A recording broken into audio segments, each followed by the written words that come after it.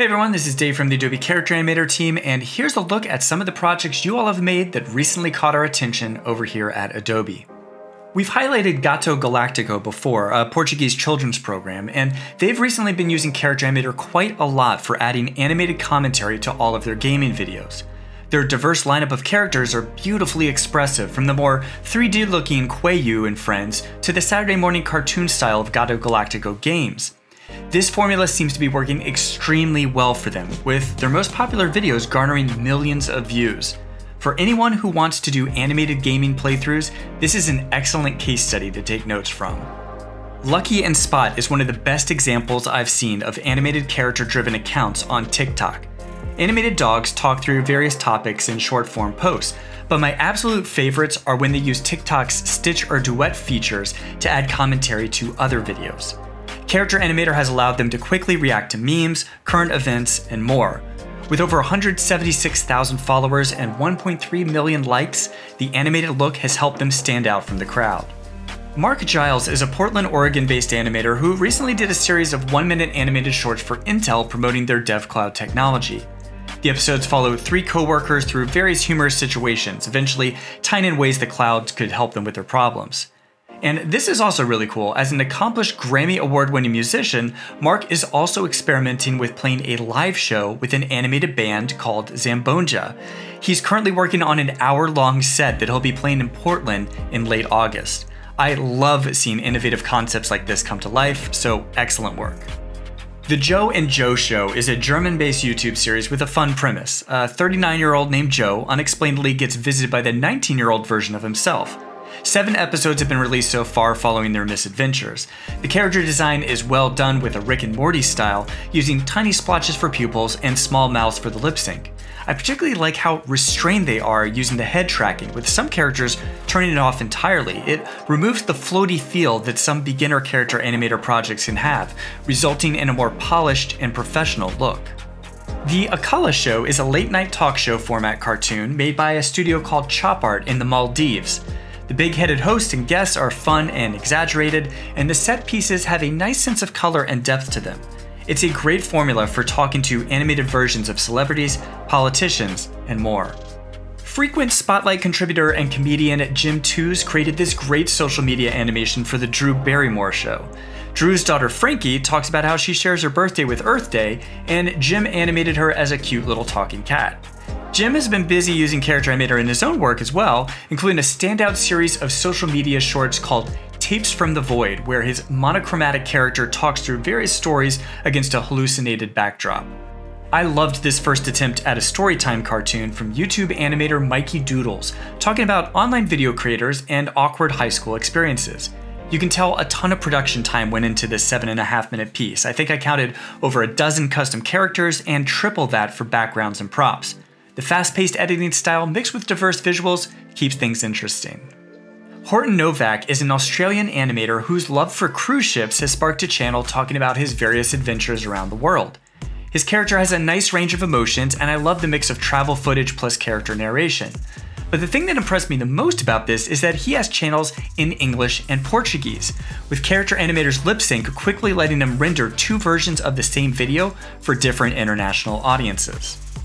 Tiny Froze is a new series by talented designer and illustrator Erica Rose. The stories follow a woman named Frolana through her various misadventures, including talking to her plant about her troubles. I love the kinetic, hand-drawn look of the characters and backgrounds, and the dedicated website she created helps give the series an established professional presence. John Henry's celebrity animations on Instagram are some of the best I've ever seen. His caricature work is fantastic on its own, but he really adds several great touches in animation, like subtle face parallax and lip sync that includes the chin and facial features. His feed is definitely worth a look, with plenty of awesome examples of mixing Character Animator's live features with a traditional animation skill set. Super impressive stuff. Tailed Stories has been doing a lot of interesting MIDI control experimentation in Character Animator.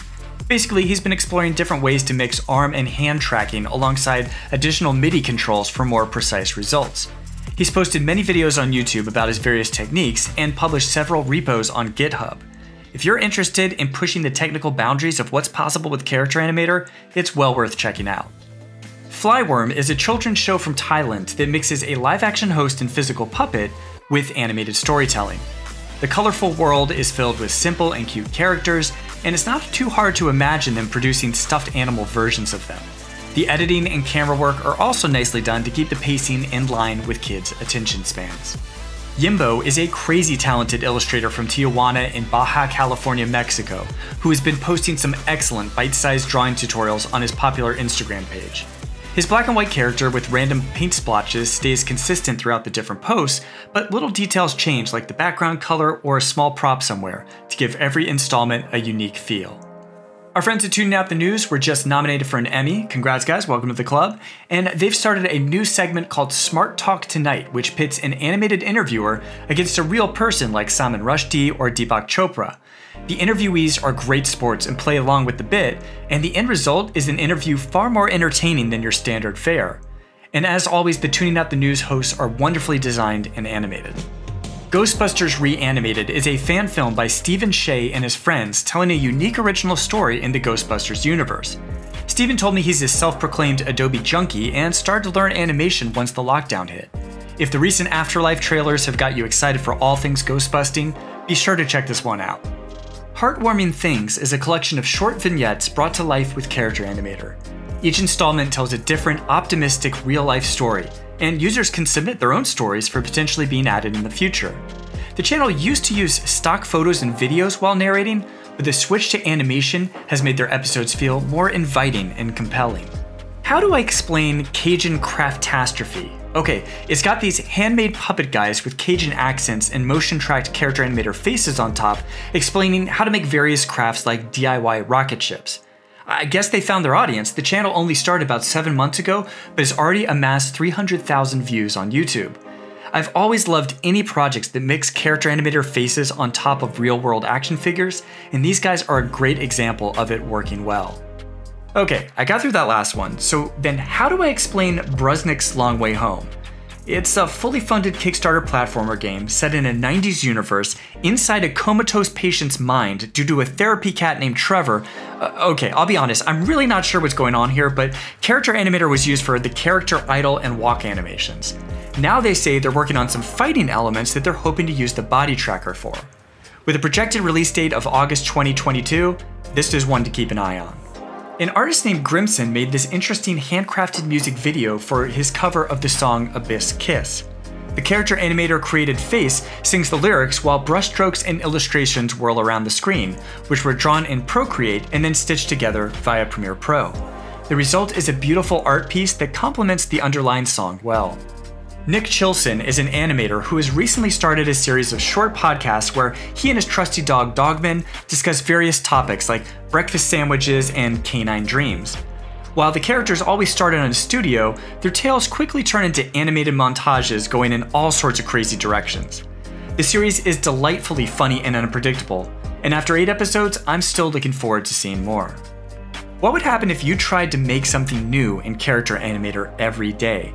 That's the question Japanese animator Katsuya Oshiro is trying to figure out, posting daily experiments in Character Animator. At the time of this recording, he is up to 160 episodes. They cover a wide range from creating a bendable character to mimic the Tokyo Olympics pictograms, to a color-coded system for rigging 4-legged animals.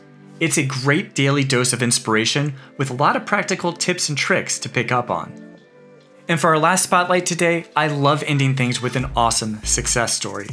We've featured the great work of African animator Lwazi Masifa before in our spotlight episodes, and I'm happy to announce that he got a 13-episode deal with Cartoon Network Africa for his real-life/animated hybrid series, My Cartoon Friend. The story goes that Lwazi accidentally exported his creation, a cartoon character named Timba, into reality, and now has to deal with the consequences. It's awesome to see all this hard work paying off and reaching a bigger audience. So a big congratulations to Lwazi from all of us at the Character Animator team. Alright, that's it for this episode. Remember to post your work with #CharacterAnimator on social media. That's what the whole team here at Adobe looks at and how we share our favorites with each other. And if you're having trouble with any part of the production process, please search or post on the official Character Animator forums. That's the best database of how to fix whatever problems you may be running into. Until next time, thanks for watching and have fun.